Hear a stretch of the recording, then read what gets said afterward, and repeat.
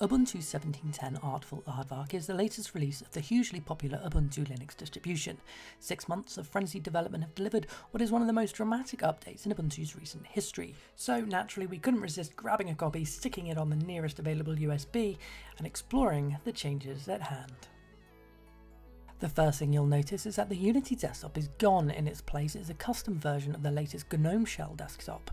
Broadly speaking, this looks and acts a lot like Unity. The horizontal bar running across the top of the screen houses compact application menus. A combined clock, calendar and message tray applet helps keep you organised.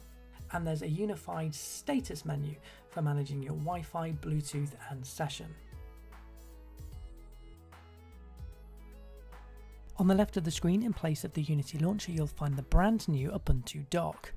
This works exactly as you'd expect. You can manage your open and running application windows, as well as quickly launch applications that you've pinned to the dock.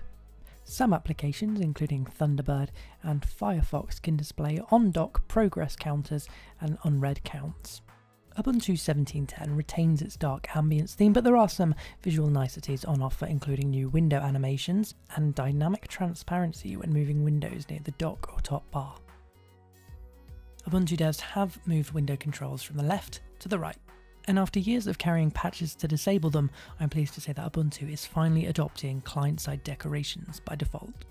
One of my favourite features in the GNOME desktop is the full-screen app launcher. This gives you an immersive way to browse through all the apps you have installed on your system alphabetically, while the Frequent tab gives you handy access to the apps you use the most often, and you can of course search for apps by name using the keyboard. A gentle tap of your super key will take you to the Activities overlay.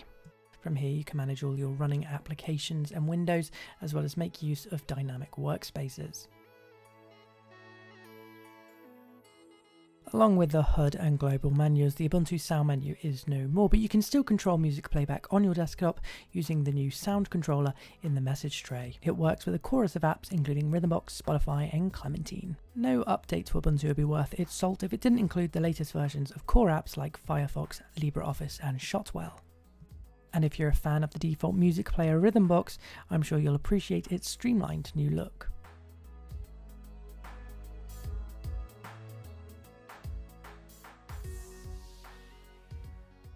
The next-gen Wayland display server is used by default in Ubuntu 17.10, and in general usage I can't say I noticed that much of a difference between it and the older X server.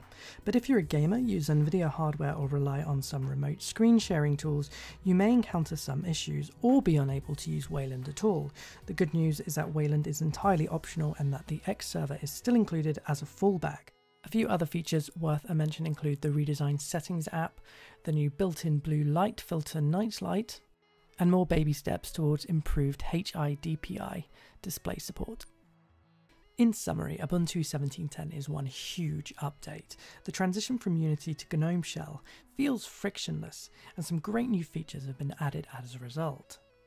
Ahead of next year's long-term support release, Ubuntu 17.10 offers more than enough to be well worth upgrading to.